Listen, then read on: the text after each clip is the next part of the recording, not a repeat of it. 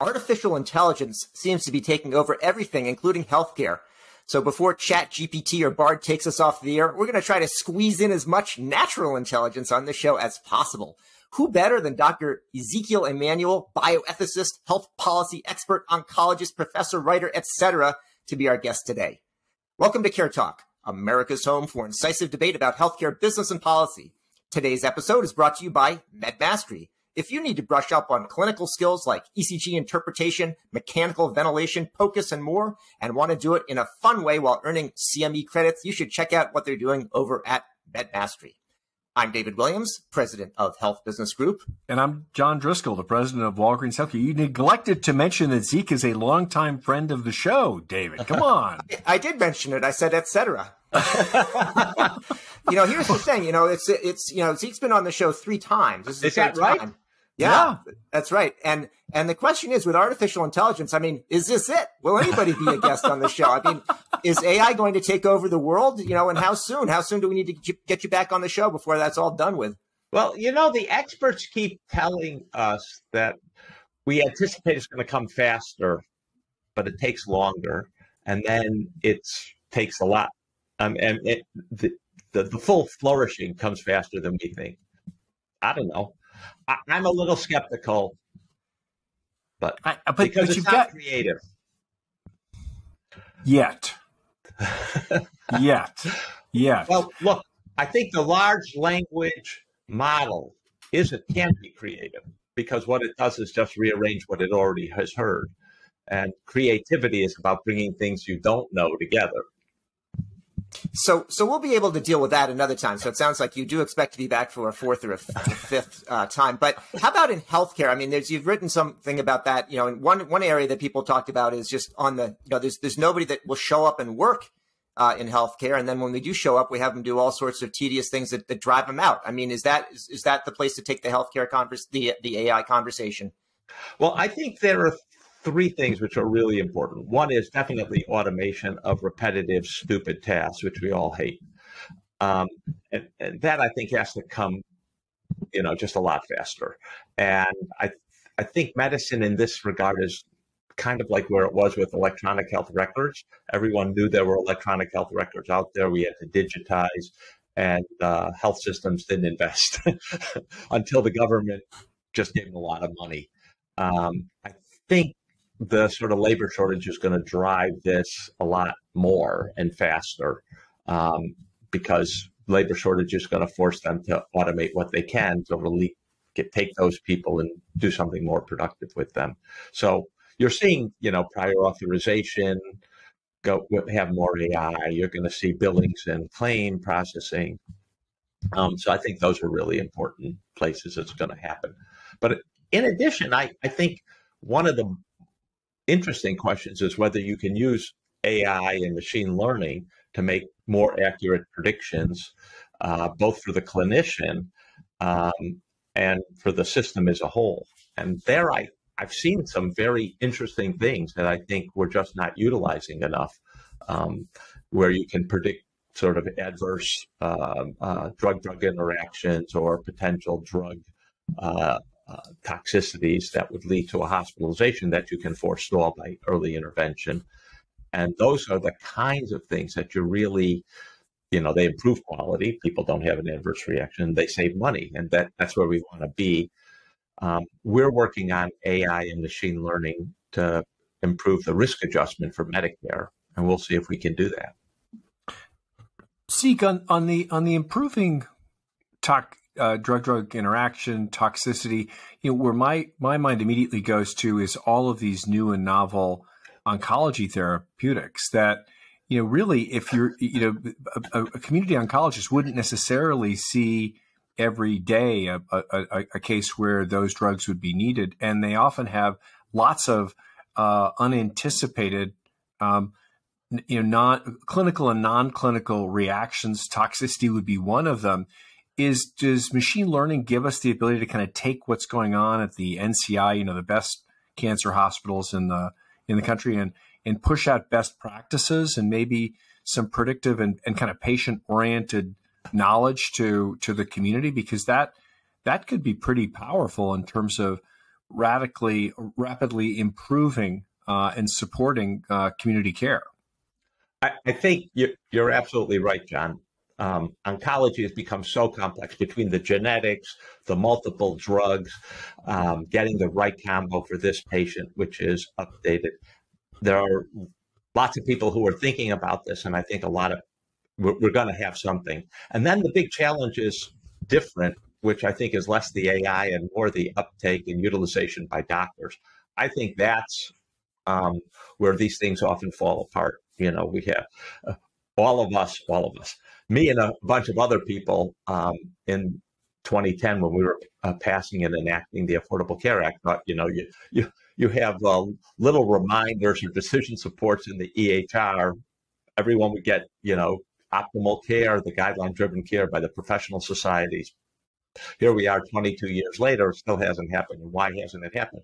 Because you don't really have uptake. It doesn't get into the workflow. And we've all learned that these habits that doctors have are hard to break, and therefore interjecting new information and getting them to behave on it is hard. That's, I think, you know, the everyday human problem, I think, is something we're going to have to figure out. How much of that's just basic doctor not trusting something that the doctor doesn't self-generate? I mean, I think we've got, you know, I think that the two facts that, and you can tell us whether they're right, it often takes as long as 17 years between the time something is agreed on as best practice and it is actually populated across a particular specialty. And the other thing is that while there is protocol-based medicine, only 40% of medicine is protocol-driven. You know, how do we change that? Because the machine can't help a doctor who doesn't want to be helped. John, I think you're thinking about the 17-year locust. No, it's a thing. Cicada. Okay. I mean, how do we crack that? I think actually, John, you go to one of the things we really can't forget is how much behavior is critical, and shaping and modifying behavior is really hard. And doctors, like all people, are resistant to changing their habits. We get into a groove, you know, you know this. Doctors have optimized fee-for-service. They figured out how many patients they have to see, who gets referred to where, blah, blah. Hard to change that workflow. And even if you pay them, you need to do a lot of things to get them to change how they're practicing. And I think AI alone, and here's the optimal guideline approved by the American Society of Clinical Oncology, that's one element of a much more complicated change process. And so I think we have to think about the complicated change process. I am convinced, though, the combination of what my great mentor and colleague Vic Fuchs used to say, the 3 I's are critical. You do need incentives. So doctors have to see it's going to get them money or get them non-financial incentives, more time like David began with through automation. They have to have information, what's the right thing, and then they have to have an infrastructure. And I think we forget the infrastructure a lot, and that turns out to be critical to actual implementation. And you can't leave it to doctors. They don't have time to fix their infrastructure, etc. So what is, when you say infrastructure, what would that mean in terms of, you know, a classic doctor's workflow? Oh, sometimes it means the referral to the right facility, easy connection to the facility so that they actually get, maybe it's imaging, they get the report back or they get a call back. Easy scheduling for the ambulatory surgery center, knowing who that anesthesiology group is, maybe having a personal connection with the specialist they're referring to patients to. So a new specialist comes into town who's better, you know, we have better quality metrics on them, but they don't know them. They don't have their personal cell phone. It's often very simple things. So AI is clearly one of the mega trends. Do you see any other big trends, or does AI overwhelm everything else? Oh, no, not at all. I mean, I think actually one of the biggest trends is pay vider. I think, well, in 2014, when I wrote my book, Reinventing American Healthcare, I made 6 predictions, one of which is that insurance companies, as we know them, would end.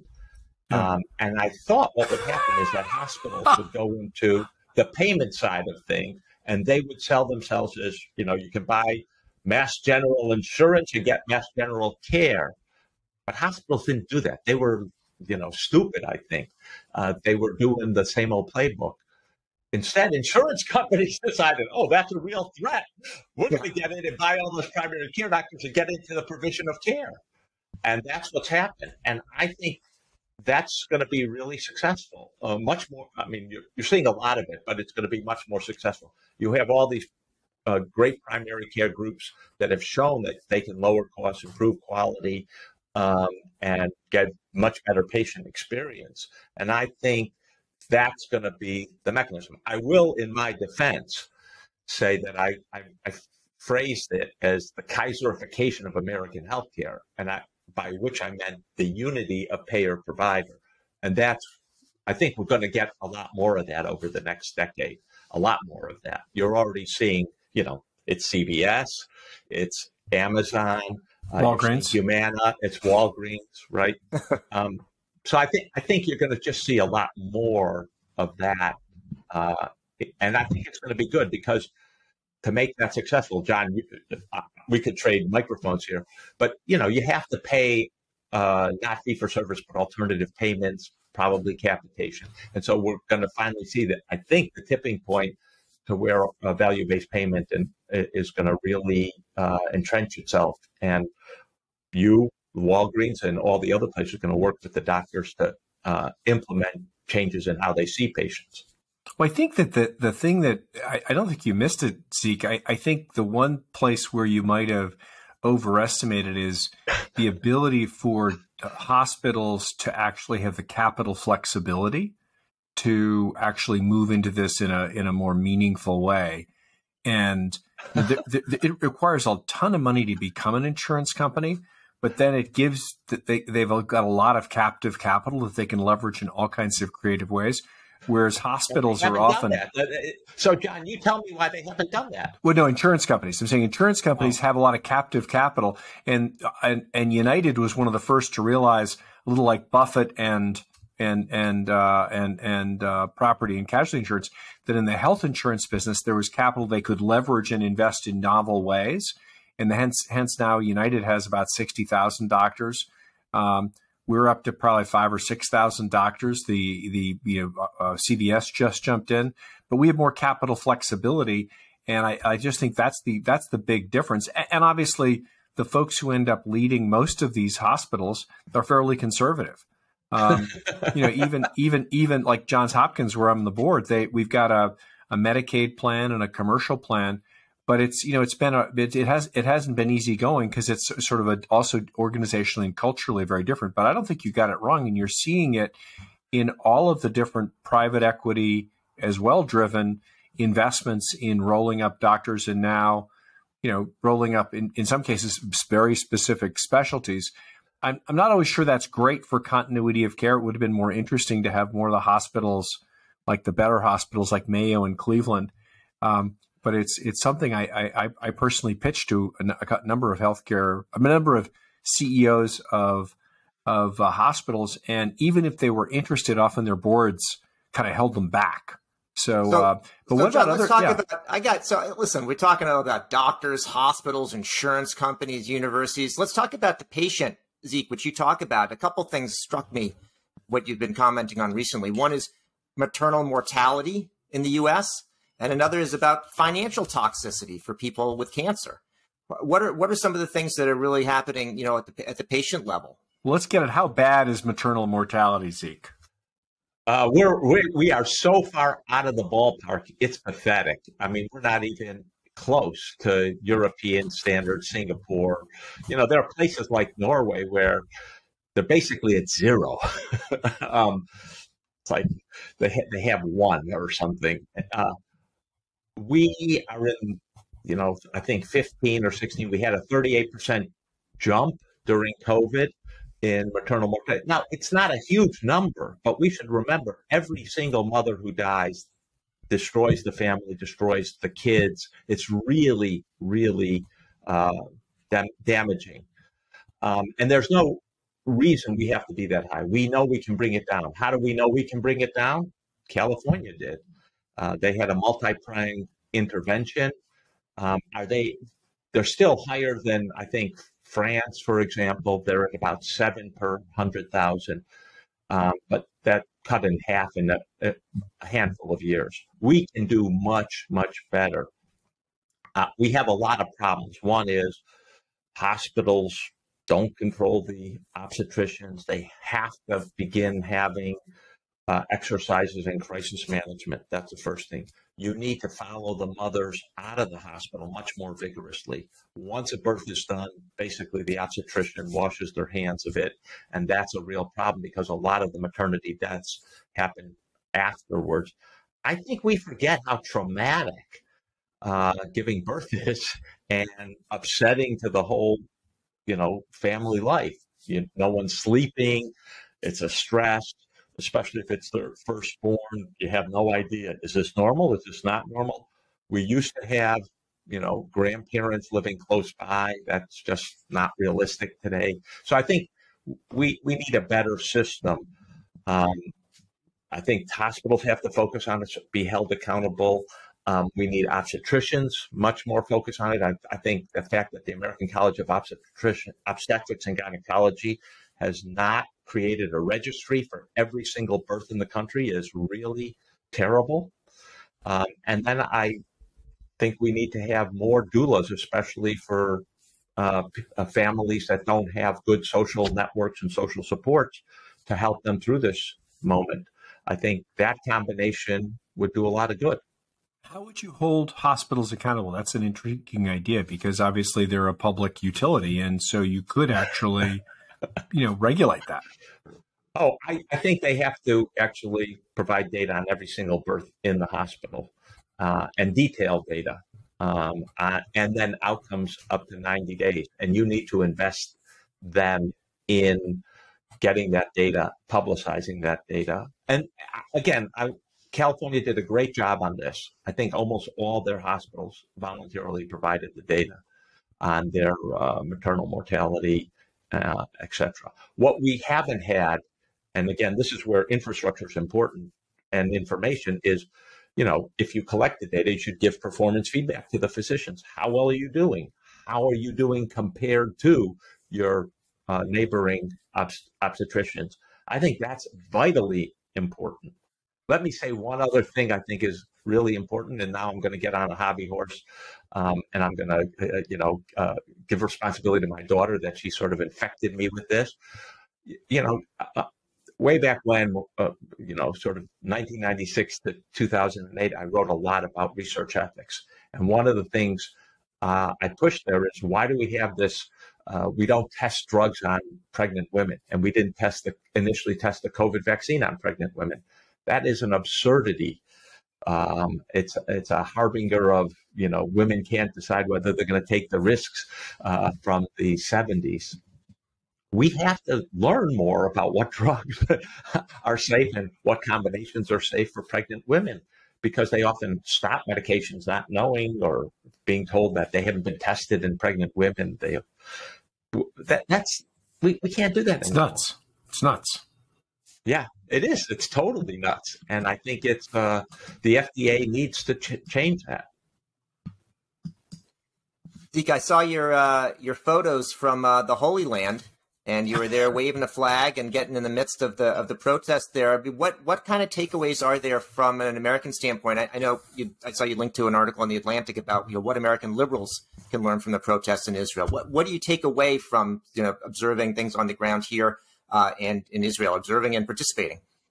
Well, first thing you take away is that we've got a lot of very divided societies. We seem to be polarized. Whether it's two camps or more camps, I don't know, but it's certainly at least two. And I would phrase it this way: they tend to be polarized between those who know the truth and have typically a religious belief that they've got the word of God in their ear. And it's hard to negotiate with that. It's hard to compromise with that. It's hard to come to a liberal position with people who think they have the word of God in their ear. And And then you have a bunch of liberals who think, well, we need tolerance. People need to structure their own lives. Not everyone's going to have had the word of God in their ear. And that's a very hard place to be because it's hard to negotiate that. The second is, I would say that what strikes you when you go to a protest in Israel, a pro-democracy protest, is they have all the trappings of patriotism. They're the ones waving the flag. They're the ones singing the national anthem. They're the ones who are believing the soul of the country. And I have to say, on the left, when I walk around and see who's waving the flag, it tends not to be people from the left. It tends to be people from the right. And all the trappings of patriotism in America are on the right, not on the left, not on people who are pro-democracy. Again, that's a bad place to be. What I take to be is we want democracy. We want checks and balances. We don't want the Supreme Court politicized. We want newspapers to report facts, not to report things they know to be lies. Those are all patriotic. That's part of the heart and soul of America. And you see that very big difference in Israel. The similarity you see is, we had Trump, who's now obviously an indicted person, who's going to be indicted probably at least once more, maybe 2 or 3 more times. Israel's got the same problem. Their prime minister is indicted, and no one trusts him. He's a chronic liar. Very similar in that regard. John, last question to you, or a little soapbox speech, as you may wish. I guess, Zeke, I would. Is there any mega trend? And we're waiting for your article to come out on the megatrends out here, outside of the ones we talked about, things we should be really worried about and organizing that we have solutions for: maternal mortality, AI. We're not organized, and we don't, and it appears to be a solution. Is there anything else you'd want to add for the trend followers in healthcare that we should be carefully sort of thinking about before it emerges in Health Affairs or the New York Times or the Atlantic or wherever you're publishing soon? I do think we need to get off this RPM as remote patient monitoring, because it's not the monitoring, it's not the getting information that's critical. And this goes back to what we said before about trying to change doctors with AI. What we really need is remote patient management. And that is a lot more complicated than just putting in a bunch of sensors and getting information back. You need the AI to soup up the signal to noise. You need the AI to say this signal needs to be attended to, that one doesn't. And then you need a effector mechanism, a way to get to the patient in the right way, so you're not wasting a lot of resources every time something goes wrong, sending someone out or bringing them back to the hospital. So I think we need to concentrate on the management side. Can we do tests in the home remotely? Can we change therapies remotely? And that, I think, is going to be the big hurdle. And I don't think we have enough people focused on that. So I would say that's another. RPM is remote patient management, and focus on the management of the patient. Well, that's it for yet another episode of CareTalk. Our guest today has been Dr. Ezekiel Emanuel, bioethicist, health policy expert, oncologist, professor, writer, and, as John pointed out, friend of CareTalk and multi-time guest. I'm David Williams, president of Health Business Group.